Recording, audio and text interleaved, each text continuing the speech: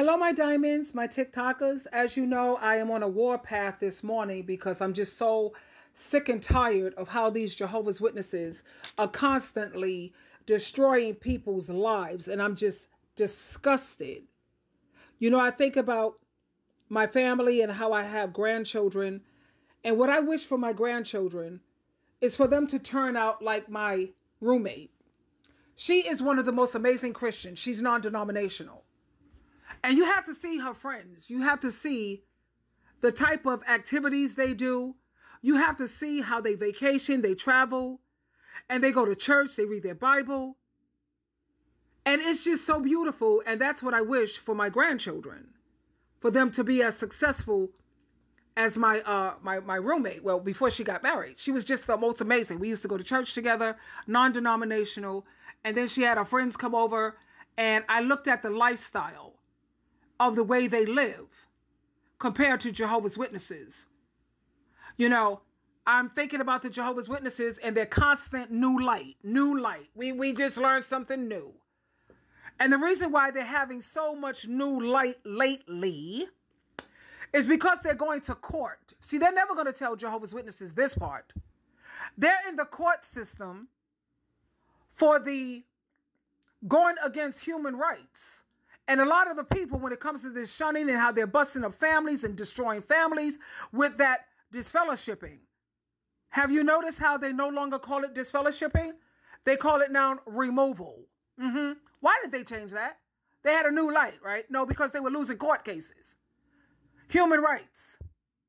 And then they also don't want to lose their tax exemption because they have been banned in over 34 countries. So it's always about the money. It ain't about, oh no, God has revealed something new to us. Meanwhile, everybody else already saw this. So we have more Holy Spirit than the governing body. Jehovah's Witnesses, they're in court when it comes to these sex abuse cases. And they're starting to change up with their new light. They're refusing blood transfusion that's killing. Oh my God, it's a horror. It's a horror story. 2,000 people every year, 1,000 to 2,000. And, you know, because of their new light, their misinterpretation of the scriptures. And then they use Proverbs chapter 4 to support. It's just too funny. I did my research, honey, and I can't believe that I was caught up in that nonsense for 55 years. I don't know, child. They recently changed so many things, honey, because keep in mind, I've been in this organization longer than my children, so they don't know about all the previous teachings that these Jehovah's Witnesses were teaching. They don't know about the false prophecy. Stay alive to 1975 because that's the conclusion. That's the end. This generation will by no means pass away before the conclusion. 1914. Then they changed that year, of course. They had another new light. Whatever, child. Now you can wear beards. Now that the organization said it's okay. You know, see, Jesus Christ never said you couldn't wear beards or what have you. Jesus Christ always said, come as you are. But they don't listen to Jesus. They don't follow Jesus. They listen to the governing body. Okay? And then when it comes to women can now wear pants, where the hell in the Bible does it say that you're not supposed to in the beginning? All these rules that they're making up that are non-scriptural. Before, they couldn't join the military. Now they can do, what is that called? Alternative services. Hi, Jehovah's Witnesses.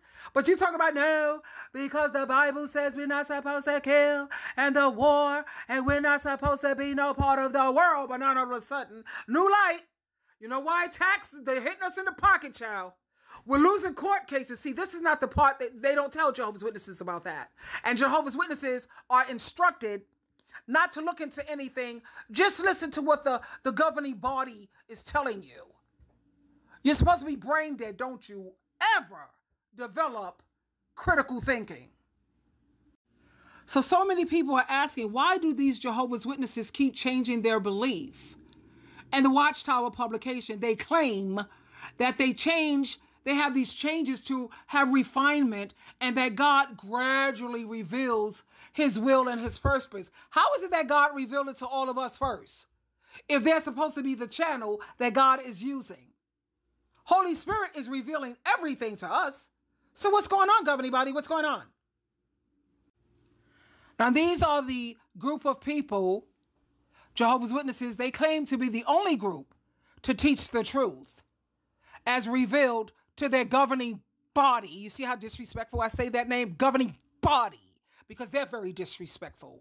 Calling people apostates, demonizing people, busting up families, yeah. So their governing body is considered to be, God is revealing things to them. So my question is, if this is the case, why has the Watchtower doctrine experienced so many ongoing changes? And let me tell you how they justify it.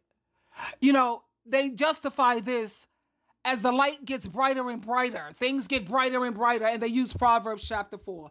Please read Proverbs chapter 4, and you'll notice it has nothing to do to justify you constantly changing up your teachings.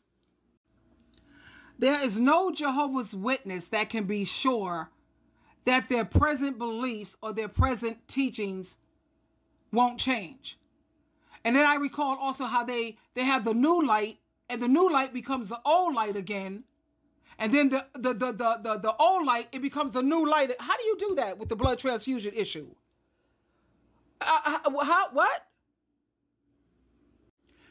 Now, I'm going to post information on my YouTube channel because you can't really post it that much on here, on how they flip-flop back and forth, where they go from new light and it becomes old light, and then they go back to the old light. 1 minute, certain people are going to be resurrected. Next minute, no, they're not going to be resurrected. The next they have, maybe they'll be resurrected. Oh, no, wait. No, they will not be resurrected. And then towards the end, yes, the 1974, they will be, make up your mind, child. I mean, come on already. That's just one of their teachings that's constantly changing.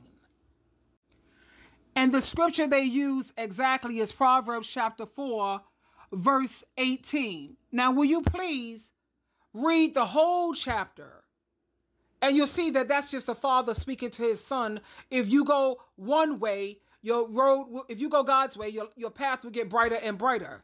If you take the path of the devil, your path will not get brighter. That's all that means, but they took that out of context too, child. And I'm supposed to trust their interpretation? Are we serious?